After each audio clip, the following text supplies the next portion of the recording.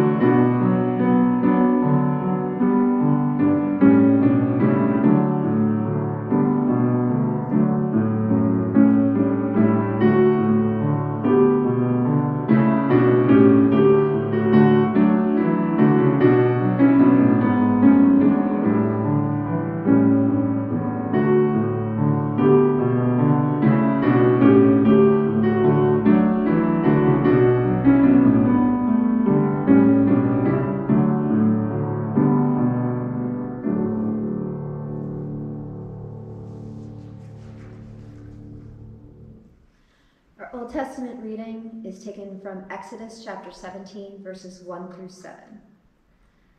From the wilderness of Sin, the whole congregation of the Israelites journeyed by the stages, as the Lord commanded.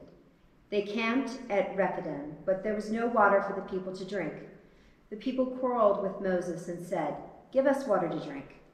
Moses said to them, "Why do you quarrel with me? Why do you test the Lord?"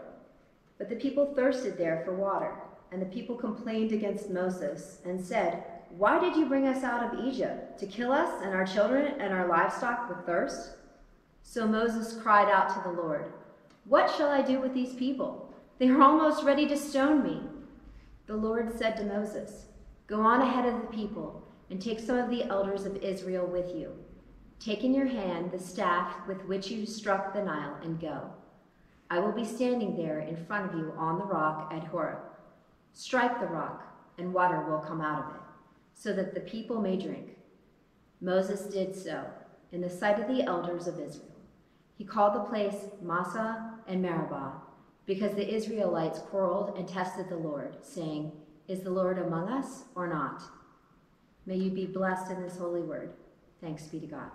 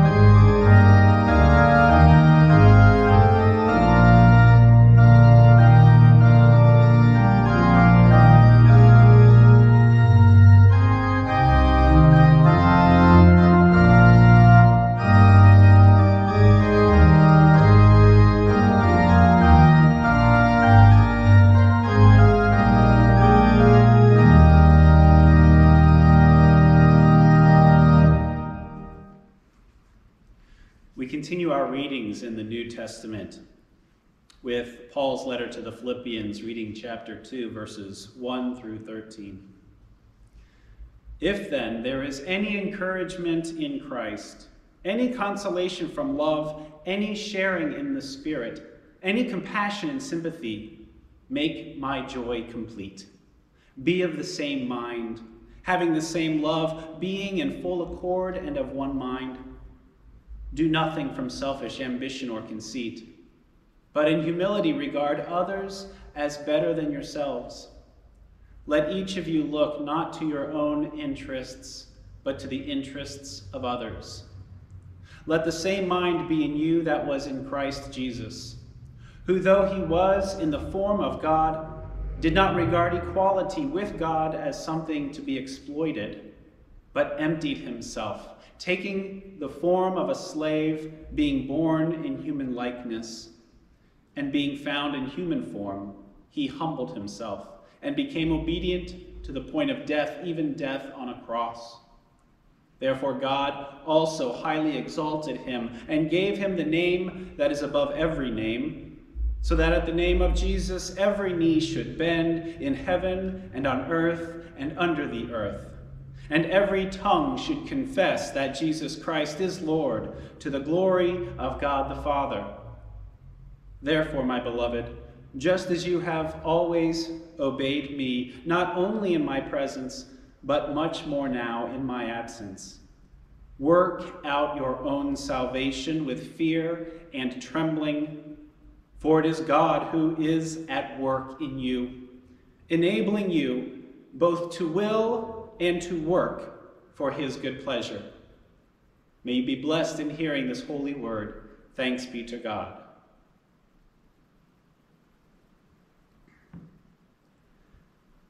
Moses was put in a difficult place by the wandering refugees from Egypt. Now Moses must have thought that this people would be excited and joyful, celebrating day and night as they were rescued from Egypt, jubilant at their freedom from Pharaoh's grasp. Moses probably thought this people would fall right in line with him and be readily obedient to everything God asked and to follow everywhere God led them. But they complained and they quarreled. Why couldn't they appreciate their freedom? Sure, they were in danger sometimes, and at times they were starving, and yes, at times on the verge of dehydration and thirst. But why couldn't they be joyful as they walked almost aimlessly in the arid wastelands of the desert? Can you imagine feeling overjoyed despite wandering aimlessly in a desert with no sign or promise of water? How long would you last without complaining? Let us pray.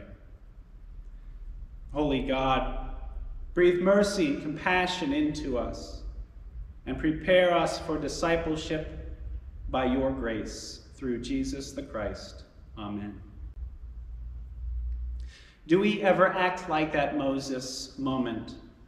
Have we ever gotten upset at the people who can't think for themselves in the moment, or who don't fend for themselves, or the people who don't appreciate what we do for them?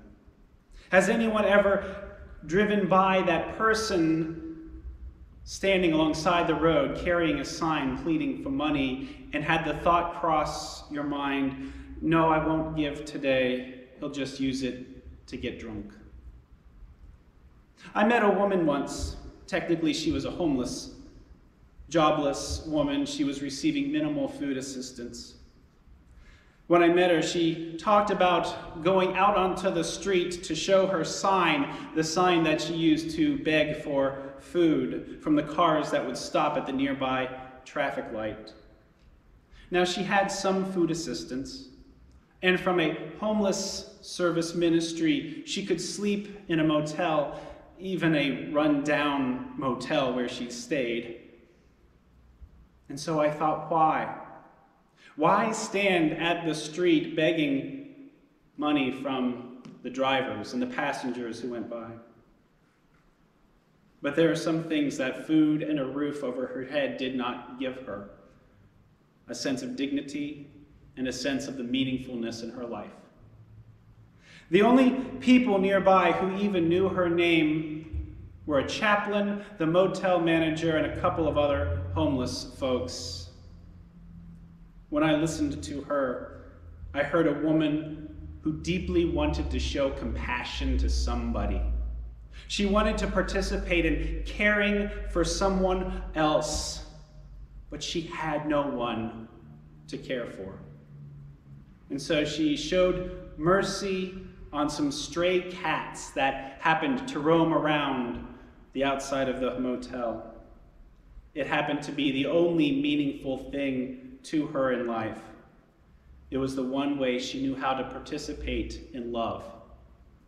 So she would go out to the main road, flip her sign around, get some handouts of money. When she had enough, she would buy some cat food and feed the cats. Now, I could have been judgmental towards her. And in my own mind, there were reasons I felt that this was bad or poor judgment on her part. But the more I listened to her, the more I realized this gave meaning to her life. It was her reason to live. It was her reason to thrive. As a child of God, she deserved not only to receive love, but to share love as well. This was her way of participating in life and love. Participation in life, participation in ministry. This is key to our Christian discipleship. So I invite you today to reflect, how can you participate in Christian discipleship this week or this year? Christian discipleship, as you know, is about community. It is also about our personal relationship to God and neighbor and ourselves. and our paths of discipleship are unique to each one of us and how we relate to God. Yet, despite differences, we share one thing in common across all Christian discipleship, that it requires our participation. Not just watching God perform, but working for God's good pleasure. So why then does it matter that you and I participate in working out our faith? Let's return to that Exodus story for a moment. That people who had fled Egypt were in a faith desert.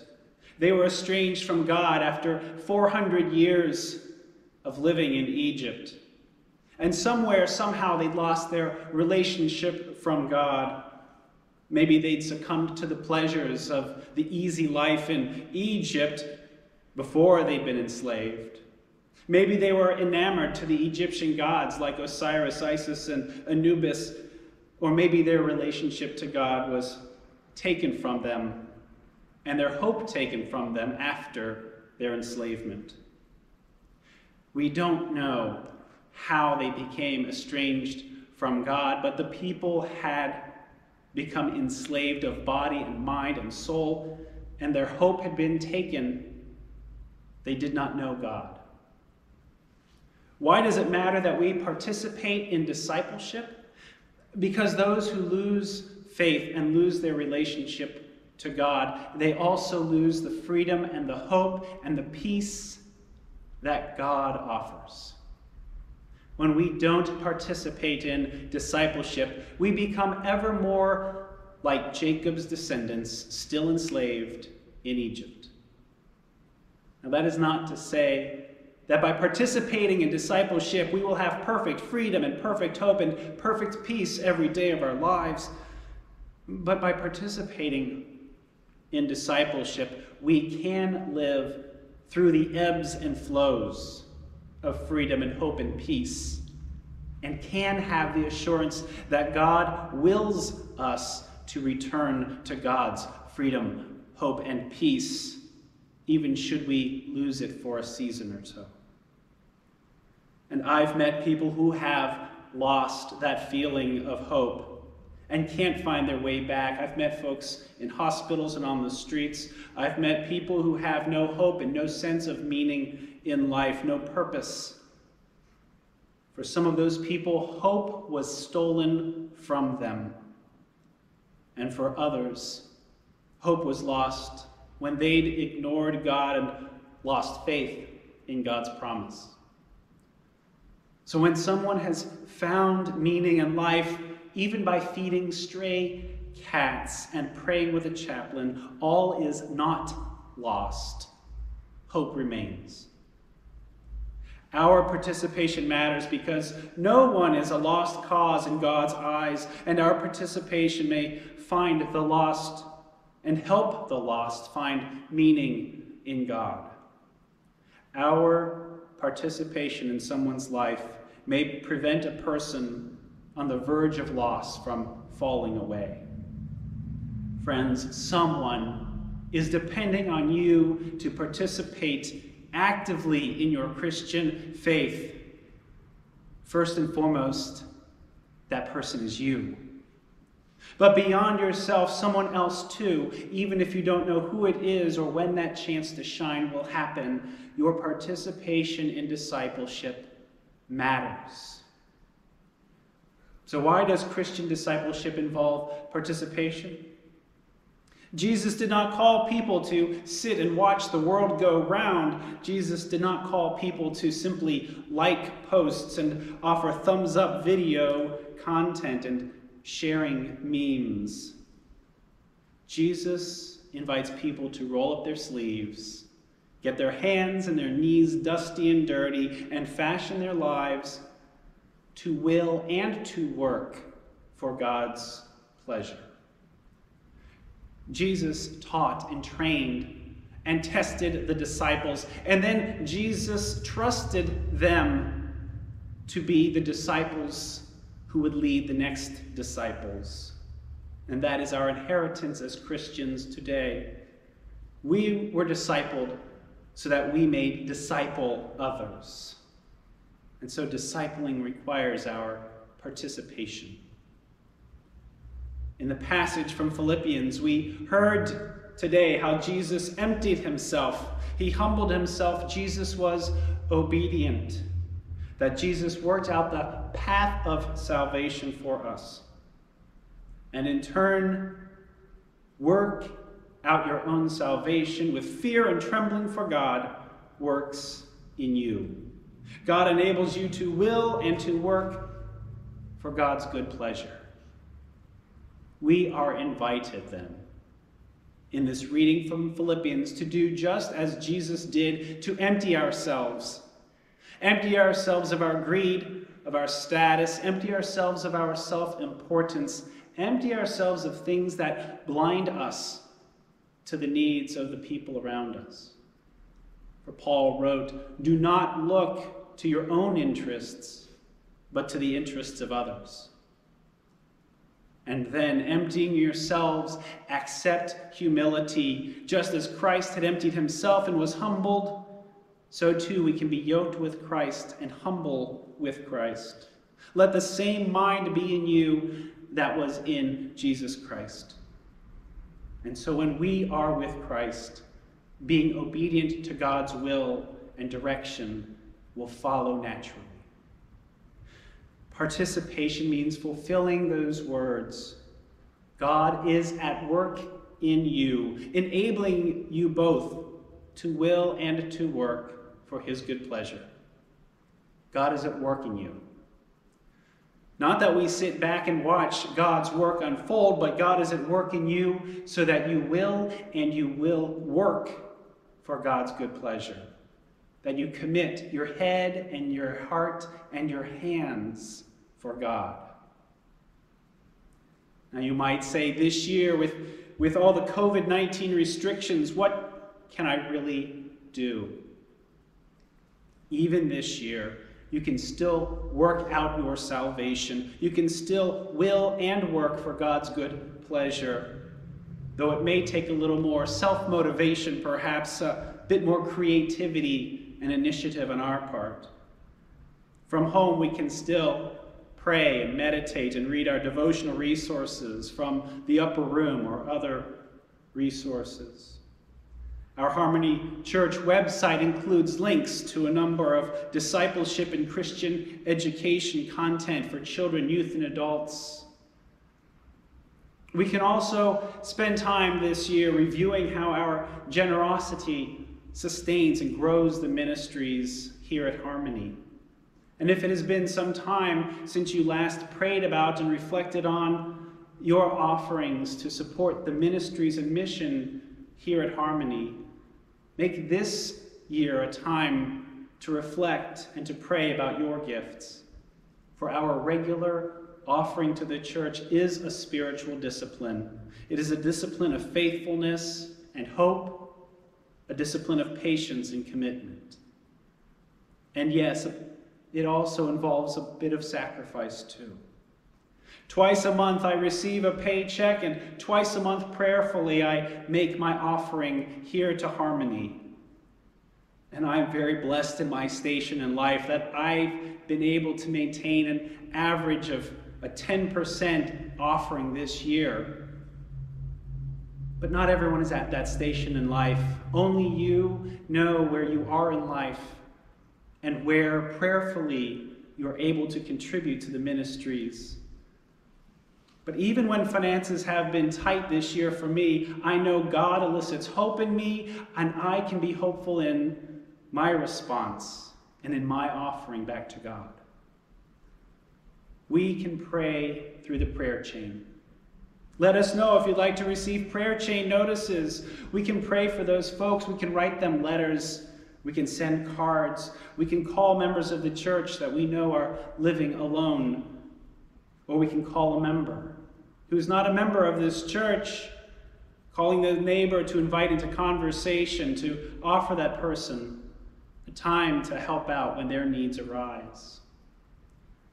When we're at home, we can reflect on ways we can transform people's lives.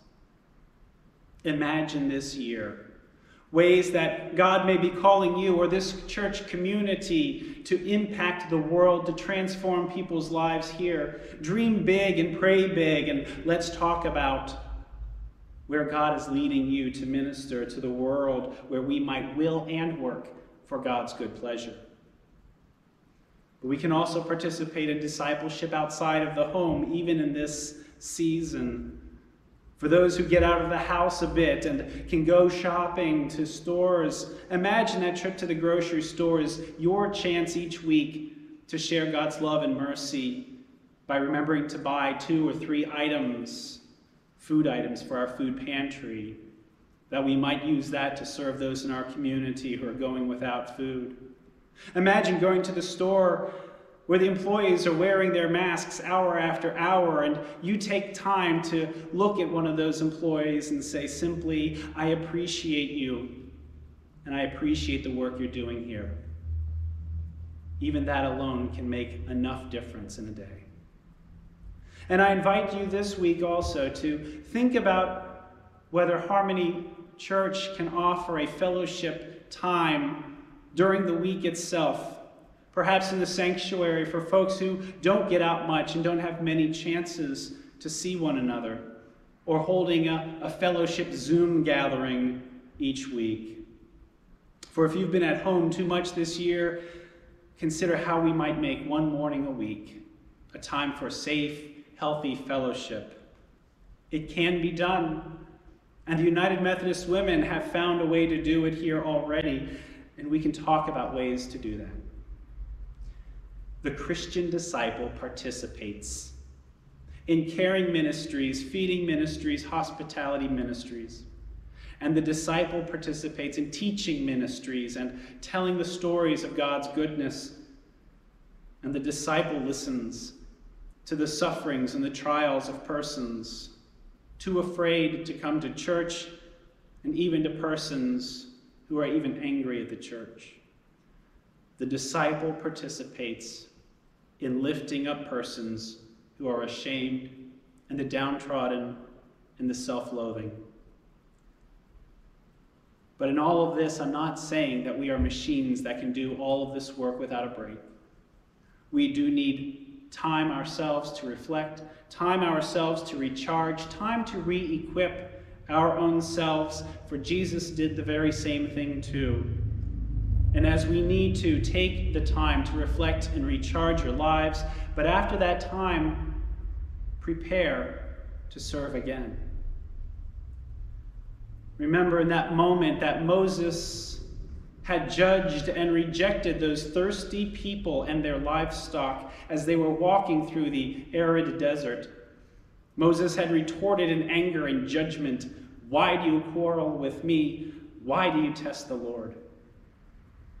Then with the people's concern of dying of thirst growing greater, Moses acted. Moses prayed for direction and for wisdom. And receiving that, Moses acted in leading the people to water. As we ponder what it means to be a Christian disciple, recall Moses at times was imperfect, and Moses needed a reminder. He didn't have all the answers. He didn't have all the directions. Moses needed to turn to God in prayer. And witnessing God's direction, Moses could act on it. He participated in answering the needs of the crowds as he followed in God's direction. Go, therefore, disciples in Christ, and make disciples of all the nations and all the peoples as Jesus taught. For God has worked in you, is working in you, and shall work in you, so that you will and work for his good pleasure. Thanks be to God. Amen.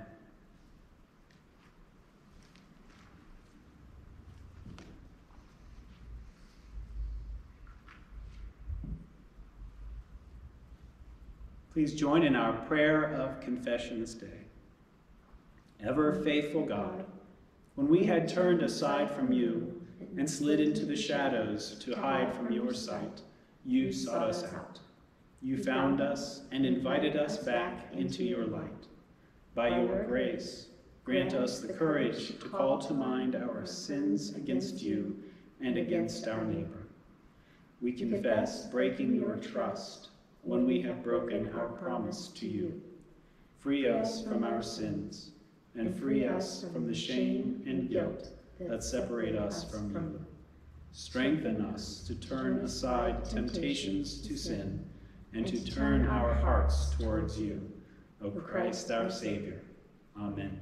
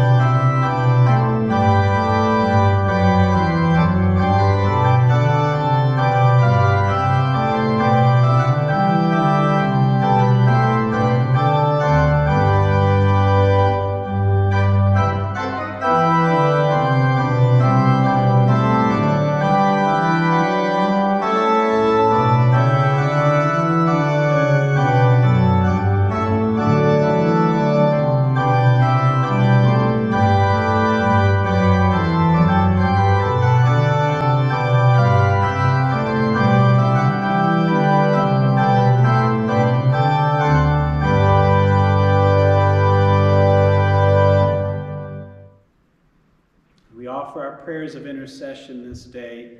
And again, if you would like to leave prayer requests during the Facebook premiere time, you're welcome to do so. For healing and peace to all who have suffered during the course of this year's epidemic, especially the families of the 200,000 persons in the United States and 1 million worldwide who have died from COVID-19, we pray. Lord, have mercy.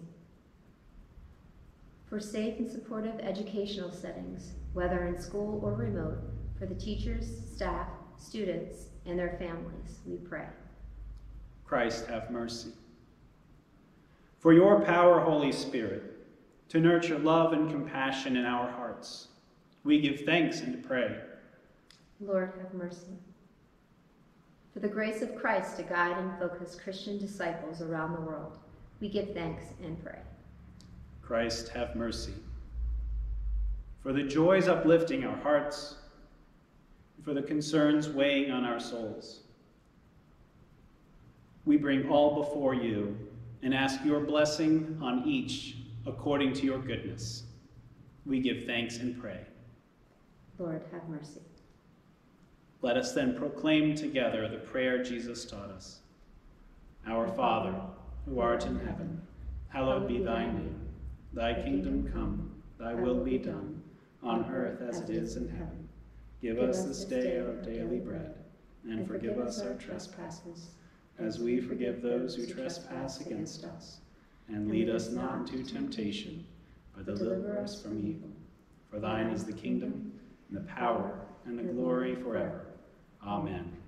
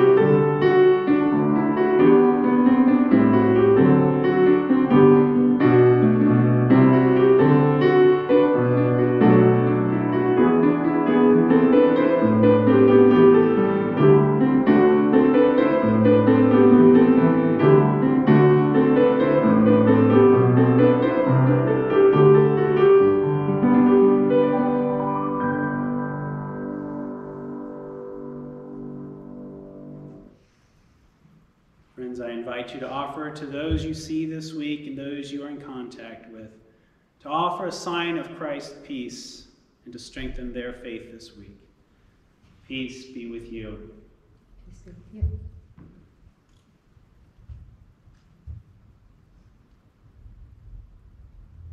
And I give thanks for all that we have been able to offer as a congregation here in Marlow and Falling Waters, West Virginia, as we continue to be able to serve our community, that we've been able to offer of our plenty and our gifts for those who do not have. This week, again, I invite you to prayerfully consider an offering to the church to strengthen our ministries and our mission here. And I invite you to be in prayer as we listen to the doxology.